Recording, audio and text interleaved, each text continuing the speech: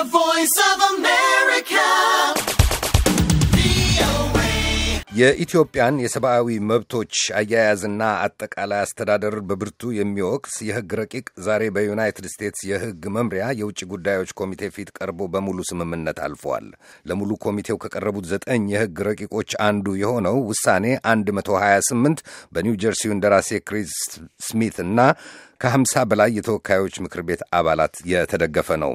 ሄኖክ ሰማግዜር ሂደቱን ተከታትሎ የሚከተለውን አጠናቅሯል። On the items considered on block, all those in favor say aye. ለውሳኔ በቀረቡት ጉዳዮች የምትስማሙ አይ በሉ።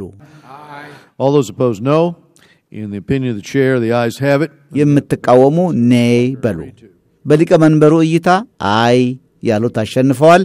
ለውሳኔ የቀረቡት ረቂቆች ስምምነት ተደርሶባቸዋል። የዩናይትድ ስቴትስ ኮንግረስ የውጭ ጉዳዮች ኮሚቴ ሊቀመንበር ኤድ ሮይስ ናቸው። በዛሬው ዕለት ለውሳኔ የቀረቡ 9 ረቂቆችን በአባላቶች ድምጽ እንዲሰጥባቸውና ወደ ኮንግረሱ ለአጠቃላይ ውሳኔ እንዲያልፍ ድምጽ ወደ መስጠት የሚወስደውን ውሳኔ ወይም ማርካፕ ያስታወቁት።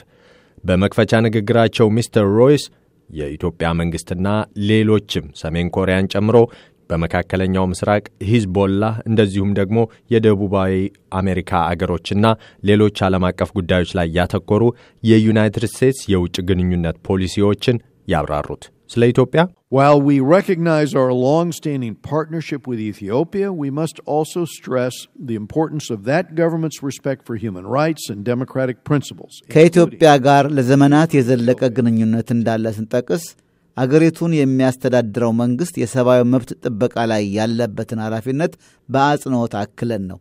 የኢትዮጵያ መንግስት የተቃዋሚዎችን ድምጽ ማክበርና መከላከል አለበት።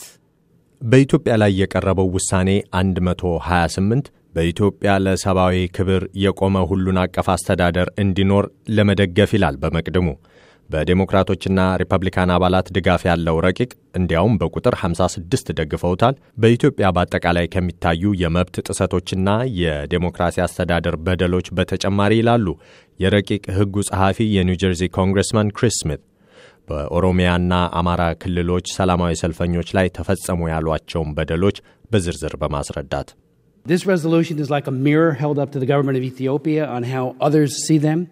ይህ ረቂቅ ውሳኔ ለኢትዮጵያ መንግስት ራሱን እንዲታዘብ ከፊቱ የተቀመጠ መስታወት ነው። ሌሎች እንደዚህ ነው የሚያዩዋችሁ የሚል መልእክት ያስተላልፋል። ዓላማውም ራሳቸውን ፈትሸው ማሻሻያዎችን እንዲያደርጉ ነው። Ethiopia is an important ally and partner in international peacekeeping. However, the continuing violations of human rights are absolutely unacceptable. ኢትዮጵያ ጠቃሚ ወዳጅና በዓለም አቀፍ ሰላም ጥበቃ ውስጥም አጋር ነች። ይሁን እንጂ እየቀጠሉ ያሉት የሰብዓዊ መብቶች ረገጣዎች ፈጽሞ ተቀባይነት የላቸውም። የኢትዮጵያ መንግስት ይፈጽማቸዋል ያሏቸውን የሰብዓዊ መብት ጥሰቶች በዝርዝር የተናገሩት ኮንግረስማን ስሚት ለውጥ ለማምጣት ቁርጠኝነት ካለ ዩናይትድ ስቴትስ እንዴት እንደምታግዝ በሕጉ የፖሊሲ አቅጣጫም መቀመጡን ያስረዳሉ። በቅርቡ በኦሮሚያና አማራ ክልሎች የጸጥታ ኃይሎች ፈጸሙት ስለተባለው በዝርዝር ሲያስረዱ የዩናይትድ ስቴትስ የውጭ ጉዳይ መስሪያ ቤት ዓመታዊ የሰብዓዊ መብት ዘገባን ዘርዝረዋል።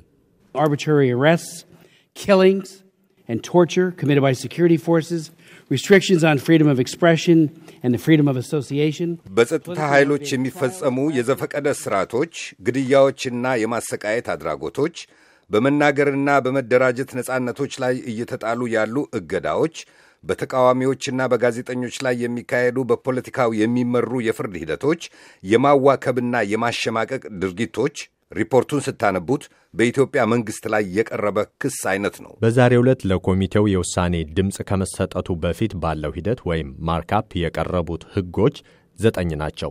ከነዚህ መካከል የአውሮፓ ህብረት ሂዝቦላን አሸባሪ ብሎ እንዲሰይመው የሰሜን ኮሪያ የሰብዓዊ መብት ይዞታን የሚቃኙ እንደዚሁም ደግሞ የኬንያ ምርጫን የተመለከቱ ናቸው። የኮሚቴው ከፍተኛ አባል ኤሊየት አንግል In advance of the election scheduled for August 8th, this resolution calls upon Kenya to hold credible, peaceful, free and fair የፊታችን ሐምሌ 26 ሊደረጉ የታቀዱትን ምርጫዎች አስመልክቶ ይህ ውሳኔ የኬንያ መንግስት ነጻ ፍትሃዊና ሰላማዊ ምርጫዎችን እንዲያካሂድ ጥሪ ያስተላልፋል። ማንኛውም የፖለቲካ እጩ መገናኛ ብዙሃኑና ማንኛውም የኬንያ ዜጋ የጥላቻ ንግግሮችን ከማድረግና ሁከትን ከማነሳሳት እንዲቆጠብ እጅግ ጥብቅ በሆኑ ቃላት ያሳስባል። በዛሬው ዕለት የቅድመ ውሳኔ መሰናክሉን በሙሉ ድምፅ ያለፈው ረቂቅ ሕግ በኮሚቴው ድምፅ ከተሰጠበት በኋላ ለኮንግረሱ አብይ መድረክ ለውሳኔ ይቀርባል። በዋሽንግተን ዲሲ የሚገኘው የኢትዮጵያ ኤምባሲ ባለስልጣናት በጉዳዩ ላይ አስተያየቶቻቸውን እንዲሰጡ ጋብዘን ዝግጅታችንን እስክናቀርብ ድረስ አልተገኙም። በዋሽንግተን ዲሲ አካባቢ ለሰብዓዊ መብት መከበር በግልም ተደራጅተውም እንደሚንቀሳቀሱ የገለጹትና በማርካፖ የተገኙት አቶ ጋሻው ገብሬ የሚከተለውን አስተያየት ሰጥተዋል። ይሄ የሕግ ረቂቅ ሲቀርብ የቀረበበት ሁኔታ በጣም አድርጎ አስገራሚ ነው።